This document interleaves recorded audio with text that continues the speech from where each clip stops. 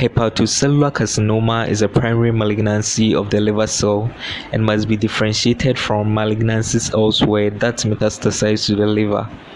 It occurs more commonly in men than in women and is often diagnosed several years after establishment of the initial causative condition. It has a very poor prognosis resulting from metastatic or locally advanced disease.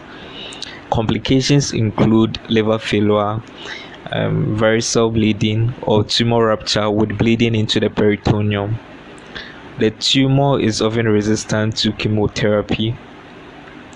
Current strategies to prevent or treat hepatitis B and C infections and liver cirrhosis can potentially reduce the prevalence of hepatocellular carcinoma in long term. So the causes are cirrhosis of the liver, alcoholic liver disease, chronic hepatitis B virus infection, chronic hepatitis C virus infection, chronic exposure to hepatic carcinogens, for example, aflatoxin. And symptoms are jaundice, itching, dyspnea, anorexia, early satiety, feeling of a mass in the upper abdomen, right upper abdominal pain, weight loss, hematemesis, abdominal distension, and bone pain.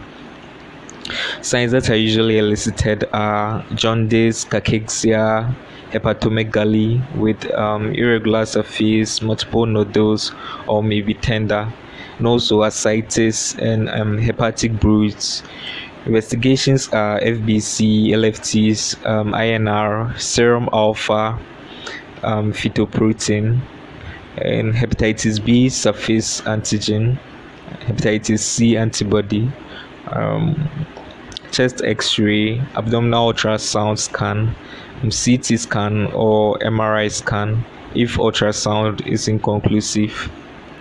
Treatment objectives: curative, to assess for potential resectability, also palliative, to relieve pain, to relieve discomfort from gross ascites, and also to prevent or treat hepatic encephalopathy.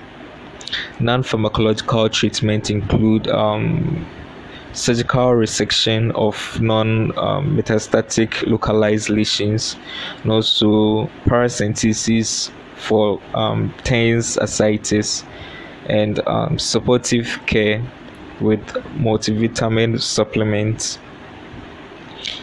Pharmacological treatment: so the pain control in patients with hepatocellular carcinoma. First line treatment, you give tramadol oral 50 milligrams 12 hourly.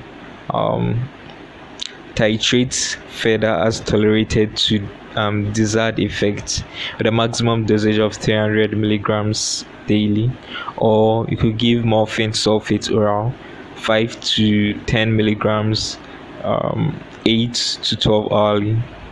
Referral criteria: refer all patients with suspected hepatocellular carcinoma, especially those with small solitary lesions less than 5 centimeters who may be considered for percutaneous alcohol injection or surgical resection, to a specialist.